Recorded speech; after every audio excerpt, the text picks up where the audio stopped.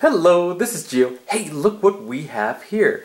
We have an old antique doctor's balance beam scale. These are what doctors usually use to weigh you when you visit the doctor's office. And they still use these today. You probably have seen them. And believe it or not, the design and function of these haven't changed.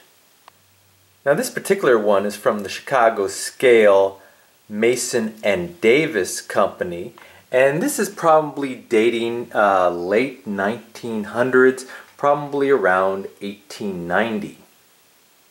So what I want to do today is to show you how to use these kind of balance beam scales.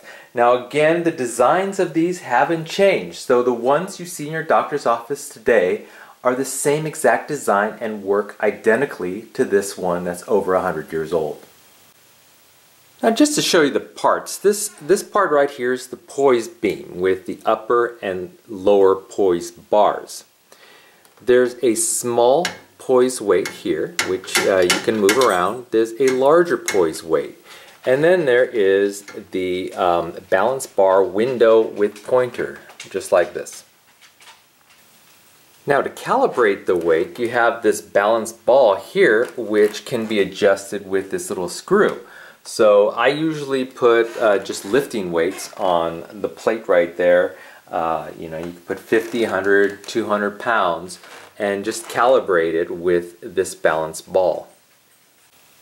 Now to take your weight, basically the doctor or yourself can move this smaller poise weight to the right or left and this larger poise weight to the right or left. When you put it all the way to 0, right here, large and large, the pointer in this window should essentially be right in the center. That's kind of where you want it. You don't want it too high, you don't want it too low. You kind of just want it to balance nicely right in the middle. Kind of like that if I don't hit it. So the first thing you want to do is possibly just estimate your weight. You're going to be stepping on the plate, just like that. So I'm going to be stepping on the plate.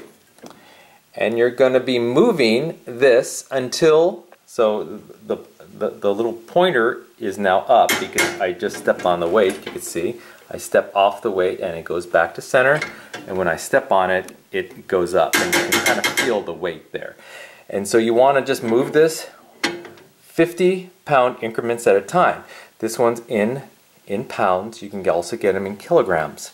So 50 pounds, 100 pounds, and what you're looking for is you're moving this until that bar, that pointer in the window, falls below center. So we're at 150 and now 250 or 200. So I am between, my weight is between 150 and 200 pounds. So now that it's dropped at 200, you actually want to back 50 pounds. So it stays up, but you know it's between 150 and 200 pounds. So the next thing you want to do is look at this upper poise bar. Now this is from increments from 0 pounds all the way up to 50 pounds right here. And these represent the measurements between these 50-pound increments. So if I started at 0 pounds and move this to 20, hopefully this would drop kind of to the center there. That would represent 0 plus 20. So it's 20 pounds. If I started at 100, then it would be 100 plus 20, 120 pounds. Again, 50, a little harder math, but 50 plus 20 is 70 pounds. So we're back to 150 and we're starting at 0. So what you want to do is just move this until the little window, the pointer in the window, drops. And so it has dropped, and now, and that dropped a little bit above 5. And so I'm going to kind of tap it to the left, just kind of slowly, until that pointer in the window is kind of in the center of the window. Give or take. Oops. Move it back a little bit, and there you have it. It's about at the 4-pound mark.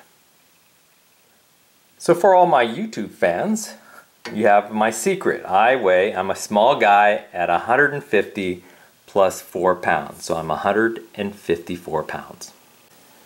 Now this particular scale only goes to 300 pounds. It says 250 here, but when you are at the 250 mark, you still have 50 extra pounds on the small poise bar up here. Now if you weigh over 300 pounds, you can't do this for this old antique, but for the more modern ones, one thing it does come with are some extra poise bar weights. You could actually move this to 150, and then there's these weights that sometimes gets hung up down here when they're present.